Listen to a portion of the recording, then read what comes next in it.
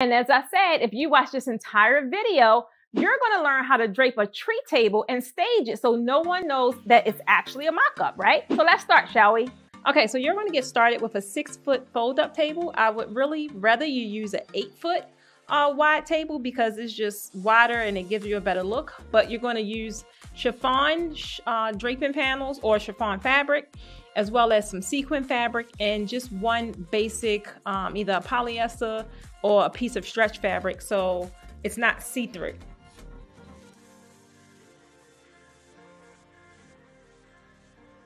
So here I'm using my chiffon panels that we drape with here, and these are 12 foot long, and I'm just folding them in half so that one panel can actually create 2 sections, and it'll give me 2 actual panels for the ruching.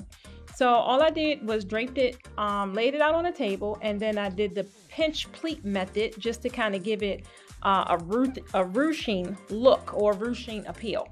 And I'm only using a total of 3 panels because I'm folding them in half, so it's actually giving me 6 different sections. And since this is a 6-foot wide table, each panel is using pretty much 1 piece per foot.